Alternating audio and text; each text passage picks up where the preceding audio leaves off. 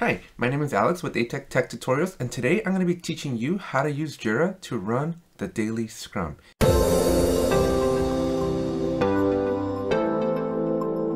If you haven't already, please make sure you subscribe to my channel, drop a like if you like this video, and if you have any questions about anything that I talk about in this video, please let me know in the comments section below. Let's jump into Jira. Okay, so here we are back in Jira. And if you haven't already, I do have a video about how to plan the perfect sprint. You want to check that video out first because I go over the key critical things to kind of get to this step. So if you are at the very beginning where you're still trying to plan out your backlog, or you're trying to plan out a sprint and you're just trying to, you haven't gotten to an active sprint yet, you want to go and check out that video. We'll link it up here, or it'll be in the description, or just go back and look through all my other videos because I have some great content on there. But it's entitled How to Plan the Perfect Sprint. This video here, I'm going to be using the active sprint to show you how to use the tool during your daily scrums. So when you're in your daily scrum every morning, your daily stand-up, whatever you want to call it, it's traditional for people to just walk into the room and everybody kind of just says what they did yesterday, what they're doing today, and any impediments. This is great. You don't need Jira to help you do your daily scrum. In fact, most of the daily scrums that I participated in don't use Jira. But there is a problem that typically I've observed as a Scrum Master that arises when you don't use the tool. And so today I want to show you how I use the tool to keep the team accountable. So here you can see that we have a typical team. Everything's in to-do. So I'm just going to move a couple things to in progress just so that you can kind of see what these things, like a more actual representation of people working. Okay. And so my first tip when using Jira to help you run your daily scrum is as each person speaks, you want to click on their little bubble so that you can highlight just the work that they're working on. This is really critical because if you have a large team or if your team's working on a lot of stuff, it might get confusing to kind of catch where the conversation's at the daily scrum. And since you only have 15 minutes to do all of this, you want to very quickly find the issues that people are talking about. And this brings me to why this is important.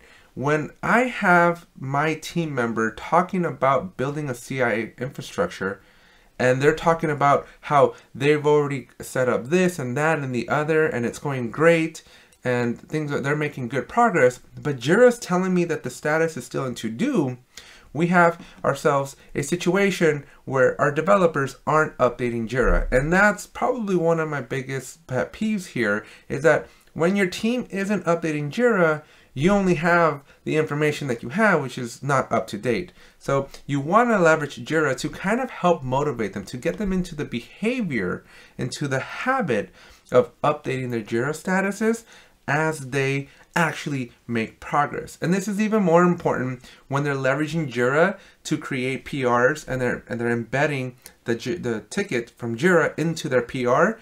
And now we can kind of keep things in sync. Now, there is some automation that we can build that I will definitely be doing future videos on with respect to when a developer creates a branch and integrates it into the ticket, we can automatically have Jira move the issue to in progress. When the PR is merged, we can have the ticket be moved into done or something like that. So there's definitely some automations we can do to help facilitate. But for the most part, one of the biggest problems that I find is just developers not updating their statuses. Now, the reason number two why it's good for you to use Jira to help guide you with your conversations is, let's assume this is me, right? And I'm supposed to be building a server. I have an issue that's in progress, and it's my turn to update my status. Now, a common scenario that I typically find is I will actually go and start talking about how I went and procured a whole new computer system, and I got a new computer system for a new graphics thing that we're doing, a new mining rig or something, and I'm over here talking about this amazing thing and how I needed help. And so I went and shoulder tapped a couple of my coworkers. We all got together in my desk and we had an impediment, but they helped me get through that impediment. And so after a couple of hours, between me and my two coworkers, we were able to basically solve the problem. The problem here is I'm supposed to be working on building a server, not a mining rig. And so while I, as a developer, or your developers in general, will sound like they're busy and that they're doing work, one of the things you want to catch as that Scrum Master is the work they're working on relevant, right? Is it relevant to what they're actually assigned to do in the sprint? Because what I've seen over my last 9 years of doing this is that developers, they like to be creative and they like to be busy and they like to work on cool things. Sometimes the stuff that's assigned to them in Jira isn't their type of cool. So they're going to go off, they're going to solve problems, they're going to go fix some bugs, they're going to be doing the things that interest them. And sometimes it's at the sacrifice of what is actually supposed to be done in the sprint.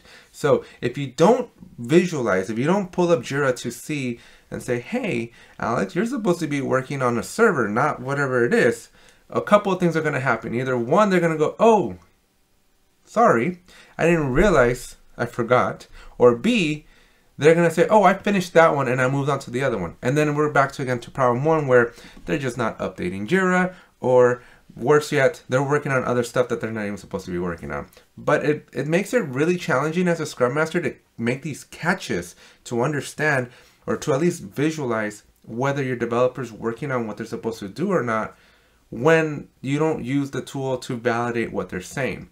You want to leverage the tool to keep them accountable to what they're actually supposed to be doing so that they can meet their commitments.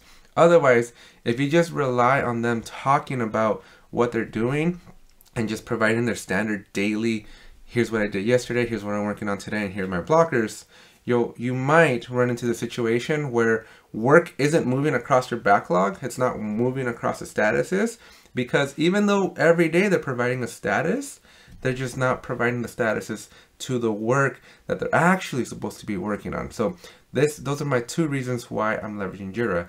And as a little added bonus, one of the other discoveries that you make is, in the example of I pulled in a couple of coworkers, what I've also seen is people or developers will go off and work on fixing some amazing bug or developing some new feature that is totally unsolicited, right? That's not part of the plan, but it's something that they are like, hey, I want to go do this, which is great.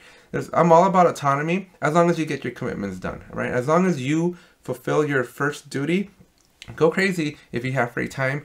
But first, as a developer, you have a commitment to finishing the stuff that was assigned to you in your sprint. And if at any point you have an impediment or a blocker, or you're just waiting on something, the developer has a responsibility to help let the Scrum Master know, and vice versa. The Scrum Master has a responsibility to go and investigate, to go find out, why is this issue still stuck, right? And so you want to go and help unblock and be able to make that progress. And it's just harder to do when you're just talking, right? When you're just relying on the English language to communicate these issues. And this is why I'm making this video, so that you can leverage Jira, leverage the tool that you're in to go, okay, so we got a problem here.